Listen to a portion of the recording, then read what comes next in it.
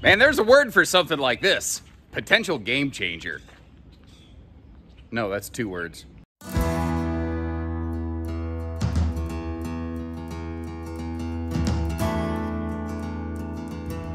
Maybe I should have just called it game changer, not potential game changer. Anyway, hi, I'm Josh the RV Nerd. I'm a bit of a dingbat. Welcome to my hometown Coldwater, Michigan store here at Bish's RV. Behind us, obviously, I'm a little excited because I'm getting all tripped over myself here. The 25 MBH Jayco Whitehawk. This is a brand new floor plan. It's the newest entry into the Whitehawk layout. And the thing is, the reason I call this a potential game changer is because I feel like it could work just as well for a camping couple as it could a camping family. Like, obviously, yes, it has the bunk space. You've got a Murphy bed up front. We could sleep 4 to 6 in this very easy, very comfortably. 6 would definitely have to be some smaller kids, though. 2 adults, 2 kids, certainly all day, every day, very comfortably. But with the kind of interesting version of a super slide they put in this and the cargo bunkhouse space, I think this could also work just as well for a camping couple who wants to repurpose the bunks when the kids aren't with them for something like, loading up a kayak or e-bikes or dog kennels or anything like that. The bunks in this can very easily be repurposed into being something other than just sleeping space, which is a thing that not a lot of bunkhouses can necessarily do. Now, it's 6,400 pounds and change. It's a little bit bigger than any other bunkhouse Murphy bed floor plan I've ever seen out there, but I think it brings with it so many good features that it still qualifies as a viable opportunity here. So it has a pretty solid camp kitchen. We've got, of course, that cargo bunk door. We've got Jayco's 2+3 year warranty that no one's matching. Goodyear tires on wide stance axles to give it some good ride and handling. And all Whitehawks now, as of about the 21 camping season, they are all 0 to 100 degree tested. So if you're looking to do something that's a little hotter or a little colder, she's going to hold up pretty darn well. Let me know what you think about this one, and if you appreciate the fair way we showcase things, make sure you hit that subscribe button as we go.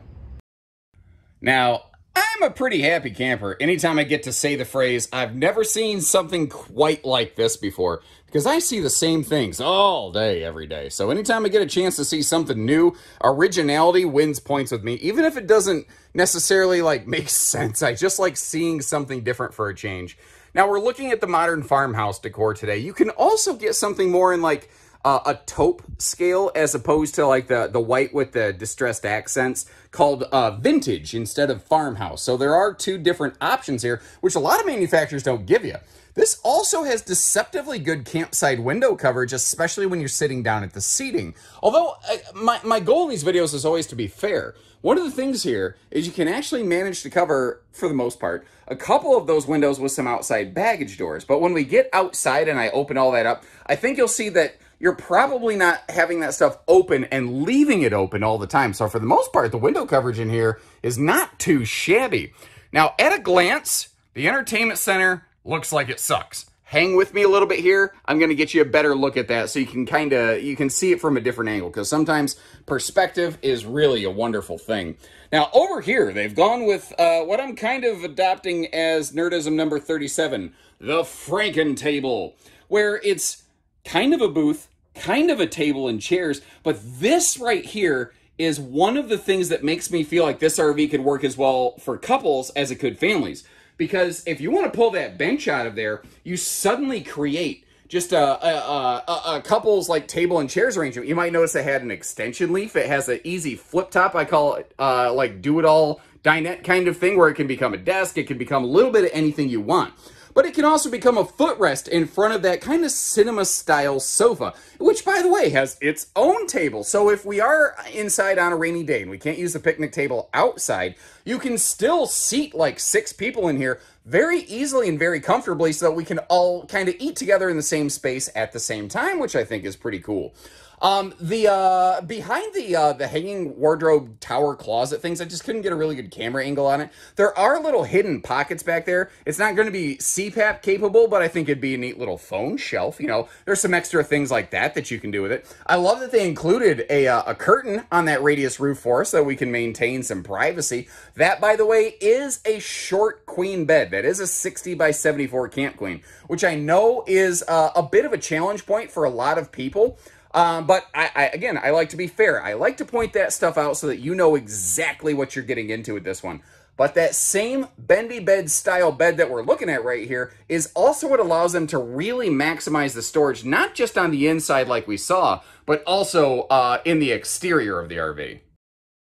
Now, flipping a 180 right here, looking from the front to the back, basically. This has a quality I think a lot of people are going to like. This has a completely ventless floor, and this is something I really prefer. I love it when the slide floor matches the main floor. It just looks a little cleaner, it looks a little more seamless, and to me, it makes the RV look and feel a little bit larger. That's something that I really go for. Now, they didn't have a traditional booth dinette to which they could affix power outlets. I do like, though, that they still gave us some power around the dining area with the household and USB plugs over here. Everybody loves them plugs for the United States bees.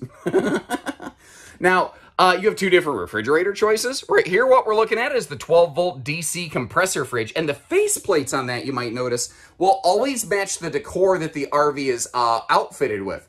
Another cool thing about those refrigerators is you can also change the faceplates to maybe if you want stainless or something like that. Like, you're not stuck with just what comes in here. Those are easily exchanged. That's one of the cool benefits of the Furrion refrigerator.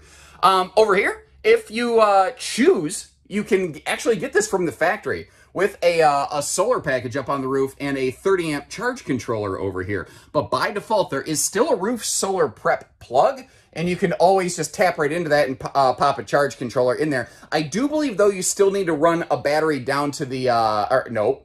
Yeah, you got to run a battery to the wiring backwards. You've got to run a wiring down to the battery on that, just to kind of give you an idea. But the living space on this is great, right?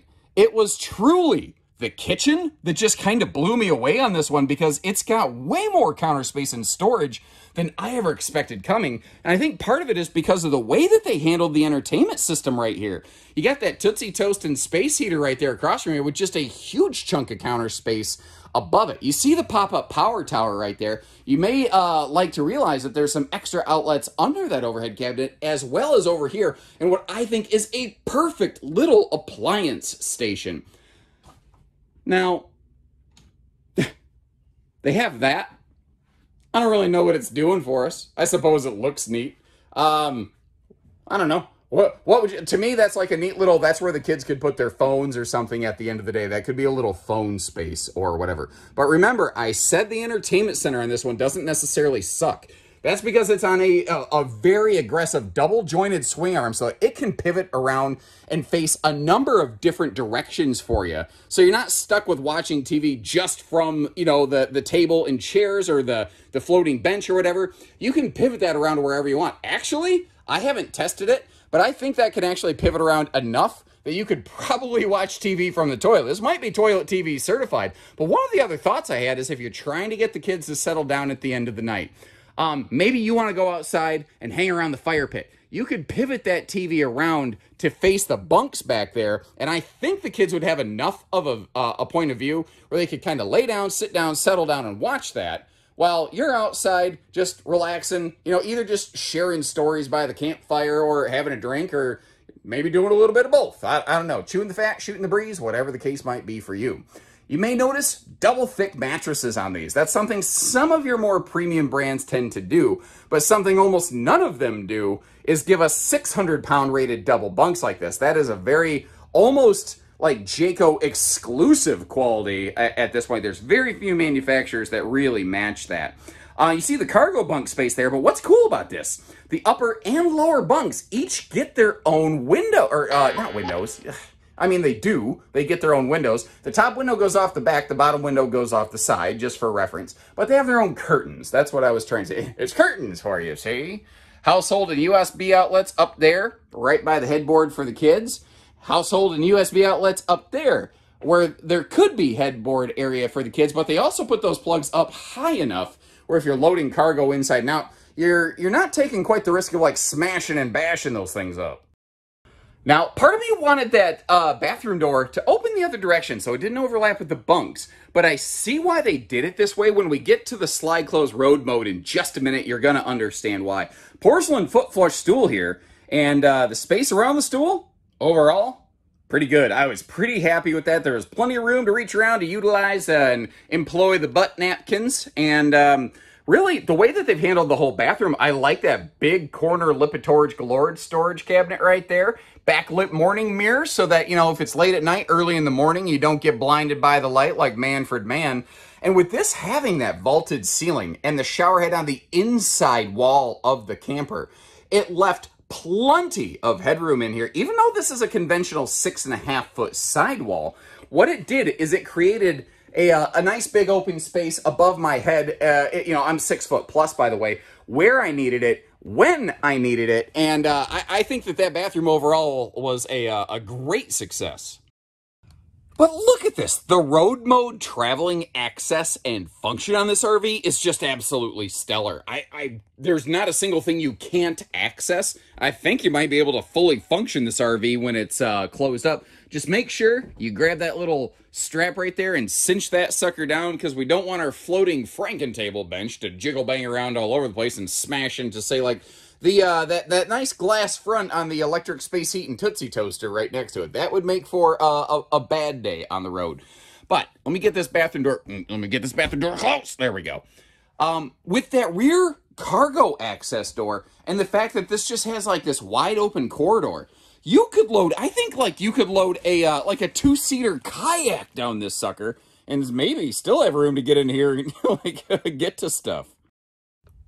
Here it is from the kayak's point of view with the cargo door. But this is something else I thought was really cool about this one. There are a lot of Murphy beds that cannot function in transit. So this is not just like you can stop and have a snack and get to the bathroom. This is fully nap-tastic. If you're going down the road and it's a long trip and you have to stop to rub the sleep out of your eyes, you can use and access every single thing in this RV. This is that's an A+ feature right there.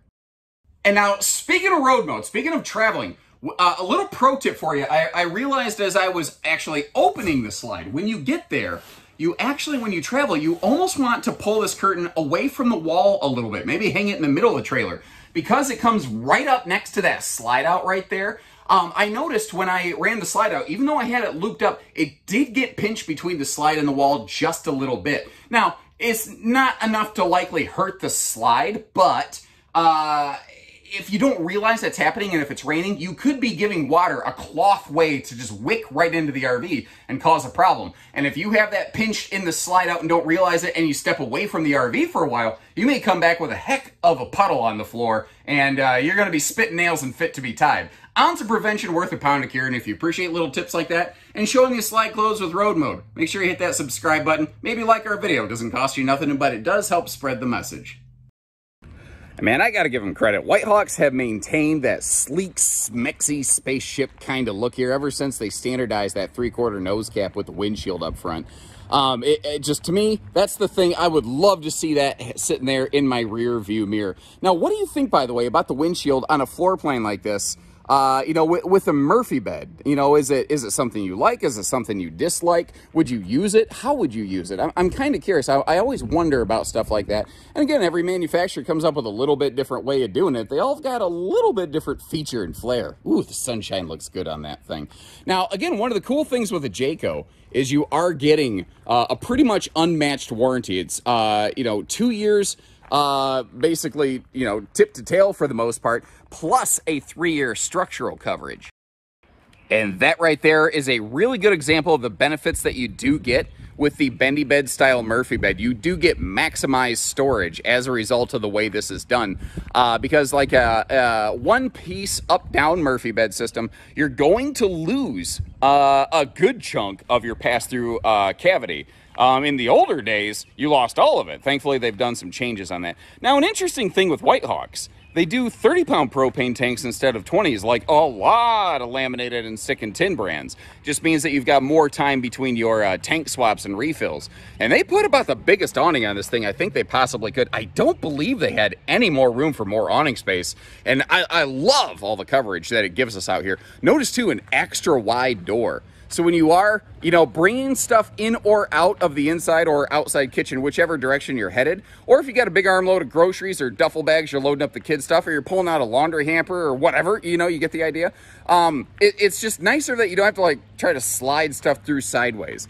Now, under the countertop, there was just a dead pocket of space, and this is what I call a why not space. No space gone to waste. That's nerdism number 37. Actually, nerdism number 37 technically is not an ounce of space gone to waste for those who are keeping score at home, but neither here nor there.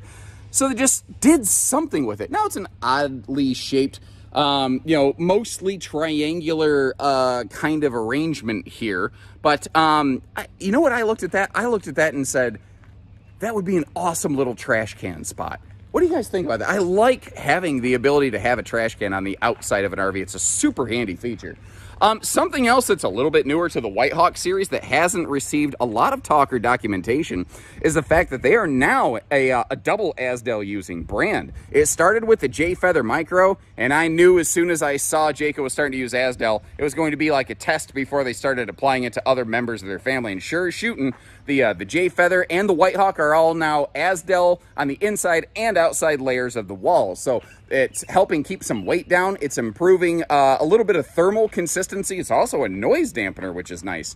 Goodyear Endurance radials down here with 87 mile an hour rating, American made. There is no one else that is matching those qualities right there. And with the wide stance axles, what that is doing for us is it is giving us a little bit better ride and handling kind of function on this one. Also, the way that they're doing their camp kitchens now with that J port, which is basically a 2-inch receiver hitch sitting off the back right here, this I like. I like when all the camp kitchen things are kind of all combined into one. Where I got the factory supplied griddle sitting right back here with the fridge, and where they used to have a little pull-out grill or something like that, it's now just a storage drawer, and it's all galvanized rolled steel. Having a drawer outside for things like your spatulas and whatnot, oh man. That is so handy. That's a feature that I am glad they have on this thing right here. Once again, excellent awning coverage on this model right there as well. Now, rolling around the backside here, we kind of peeked at it earlier or from the inside, but you do have that deadbolting cargo door on the back here, the little bunk cargo space. And I want to stress deadbolting because when it's in sleeping position, if you got your kiddos in here, naturally, you want to make sure they're secure and they're safe. So one of the cool things here, we do have ourselves a little deadbolt that you can, let me make sure I got it on camera there. You can flip when you want to, close that sucker down. You know, you got 2 locks on that door to help keep the kids safe and secure, which is kind of nice. Notice too, they are still putting a ladder on the back of these. There have been a lot of brands that they either had a hard time for a while getting a hold of ladders, or now that ladder shortages are largely resolved, a lot of brands have just simply never resumed adding a ladder to the RV. Maybe trying to save a couple bucks to make the RV seem a little more attractive on the price point perspective. Whereas White Hawk is, it's less of a price sensitive brand and more of a high feature brand. They're in that, I don't even know if I really consider this an ultralight anymore as it was originally intended. I think it's just become a very sleek, like premium kind of laminated camper. And something that gets some bonus points and A+ marks on this is that single sewer outlet right there. And you might notice how everything is enclosed. It is forced air heated down here. Again, these are 0 to 100 degree rated. They've done the testing on that on every single White Hawk model with the slides open. That's something not every brand necessarily does. They're also using a solid radiant barrier package where it really counts to help keep the sunshine out of this thing so you can enjoy a comfortable summer camp experience too. And very similar to that big North Point giant luxury fifth wheel over there, we've got a plywood roof deck on this with double vaulted trusses. It's using almost the exact same roof truss system as Jayco's North Point and Pinnacle, you know, luxury fifth wheels. We are all prepped and ready for roof solar. We've also got a Furrion air conditioner up here, which is a 14,500 BTU air unit. A little bit different from what you often find out there. You know, usually you get a choice between a 13,500 or an upgraded 15, and Jayco basically just pretty much goes with the big air by default on these, so you don't got to worry about which one you're getting. So there you have it. First look at a brand new floor plan that has taken a long time to finally get here, but I am glad it's finally here. Let me know what you think about this one. Let me know where you think they nailed it. Let me know where you think they failed it. What's your favorite part? And what's the one thing you'd change given the opportunity? I'd love to hear about all that. And again, if you like the fair way we go about this stuff, make sure you hit that subscribe button and catch us on the next one, because I try to do this all day, every day. If you'd like to see where we have one of these in stock and what we're asking, check the link in the video description for pricing and availability. And short of that, love to hear from you. Take care, stay safe, have fun, and happy camping, everyone.